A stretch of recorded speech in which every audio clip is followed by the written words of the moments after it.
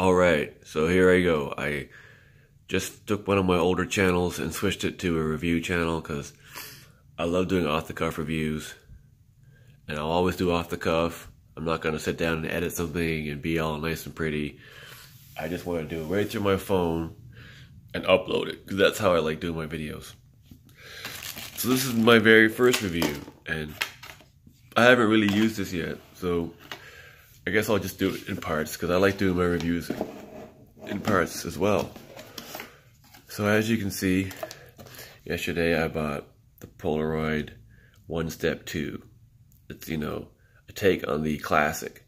And the thing is, I actually own the original classic Polaroid over here, but I'm just going to put it next to it for a sec. I'm going to do a comparison video after of the both, but this here is actually my grandmother's that she would take out all the time at Christmas and stuff, and when it was around for like mom or dad saying, hey, do you want this or not? I was like, yeah. It doesn't work. I haven't tried to go get it to work yet, but I just wanted to have it. But you can see the similarities. But I'm going to do another video of that separately. So I'm not going to unbox either because unboxing with one hand or setting up my phone is hard, annoying. So I'm just going to do it like this. So yeah. You know what? I actually haven't fully charged this yet even. So I don't even know if I can turn it on yet. Yeah, I haven't even really like looked around much. This is literally just, I haven't taken out any of this stuff, but you know, it comes with another USB cord. So now I have 101 of these things because these come with everything now, but you never cannot need enough. So, and it's got a little strap that you would attach. I haven't taken that out either, but there's a hook somewhere in the back. I guess you need to plug that into. I don't even see where it is, but I actually have the carrying case for this old camera too. I have the old carrying case for it. So it's actually this little like sling bag thingy, which is cool. So I'm gonna just use that. I don't know. It's got the little screw in the bottom there for if you wanted to mount it. It's really light. And loading up the film. I don't know, I haven't even really like messed around with this yet. I bought this yesterday before work and then I got home and I fell asleep, so I had barely had a chance to even look at it myself. Here's the manual. There's not very much to it because it's like literally like one section for English and then very small. There isn't a whole lot to know. I mean, it's just very basic, user friendly, so you can't really mess it up. It has its own flash, which is good. As you know, the old model over here comes with these flash bulbs that who even knows if you could buy anymore. But I'm gonna take this to a camera store or something one day and be like, yo, can we fix this? Is it salvageable? But it's really light too. I mean, that's the thing that I'm getting me. I'm surprised. I mean, it's super light. I'm like, you know. And I don't know, I mean, difference-wise, okay, I gotta stop looking at the old one. I want to do a whole other comparison video first. But, off, on. Okay, so that's how you turn it on, just right there. And there's no film in it yet, so if I tried to do something, I don't know, and it's flashing green, I don't know if that means something. But there's a little USB plug in the back for charging it. Supposedly, I mean, it doesn't come out of the box charged, which is something that always drives me nuts, because, you know, you want to use something right away. I don't want to sit around and wait for hours because you couldn't charge your own stupid thing. So yeah, the user manual shows you all the different parts that you need to know. Self-timer button. It's right there. That's the self-timer button, that little one. The flash. The red button is a shutter button, so that's how you take the pictures. Infrared LED, I don't know, sure what that's for. Lens. No, the lens doesn't turn. I was wondering maybe you could focus on that, so I guess that means lens just you basically just have to stand at a certain point. You don't, I'm not sure, I haven't taken any pictures yet, like, because of the film issue, which I'm gonna get to in a minute, because I got a huge beef with this thing, a huge beef that I'm gonna bring up in a minute. But it's a big one that I was blown away in the store when I was like, are you serious?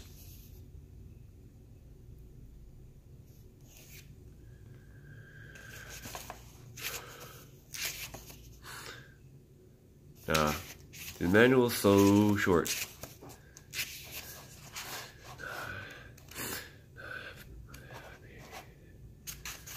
Film counter LEDs. What does that mean? I don't know. This thing here says film counter LEDs. I'm not sure what that even means. Maybe it's written in here. I don't know.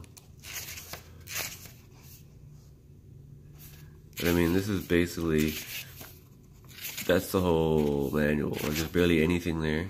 And then it switches to the next language. So that there is the English part of the manual, and everything else is every other language. So it's very short and sweet. And it comes with a useless sticker that I'll never do anything with. But my number one beef, it doesn't come with any film at all, which is fucking ridiculous. Seriously. And you want to know how much these things cost? I had to buy these separately.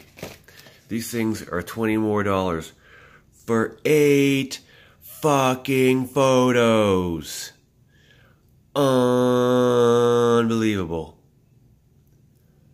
I must have really wanted this because, fuck. See, for me to use this thing now, like as far as I know, you probably can't get more than 8 at once because it has to fit inside this little tiny slot down here. You know? Which I can't even remember how to get open because I'm trying to do everything with one hand. And I thought this is how you got it open. Oh, yeah, there it is, see? You slide it across and push it down. So yeah.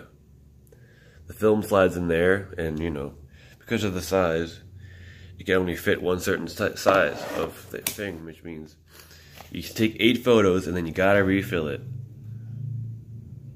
And these things are 20-something bucks. That's nuts.